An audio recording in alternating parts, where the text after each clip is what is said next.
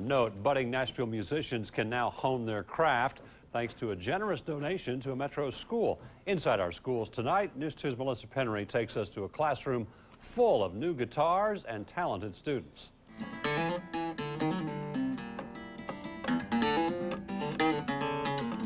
James De Silva got his first guitar when he was 8 years old and started playing seriously 2 years later. When you play an instrument long enough, the only thing that can really make you happy is playing an instrument, you know?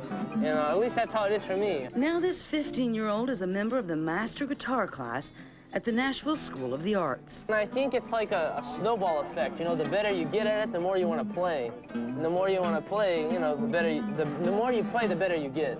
Today, James and his classmates got a special gift, a $22,000 guitar lab with 19 new Fender guitars and an intricate sound system to go along with them.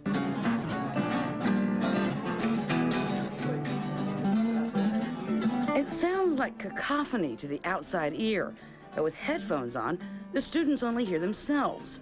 The teacher can listen in at any time and talk to them via headset, even play with them. I feel like a kid on Christmas morning, you know? You play and I'm gonna back you up. On this inauguration day, the teacher is a special guest. Rock artist Luke Reynolds, lead singer for the group Blue Merle. It's just gonna make it so much easier to teach, you know? To be able to like articulate an idea and get them to follow through on it, and they got everything going for them. James' classmates call him the best guitarist in the school, maybe even in Nashville.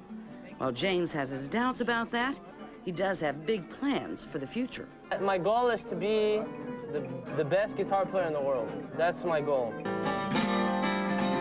Having the guitar lab at the School of the Arts may be one more step toward that dream. In Nashville, Melissa Penry, News 2. VH1 Save the Music Foundation donated the new guitar lab in partnership with Comcast, Soundtree, and the Nashville Alliance for Public Education. It's homecoming weekend.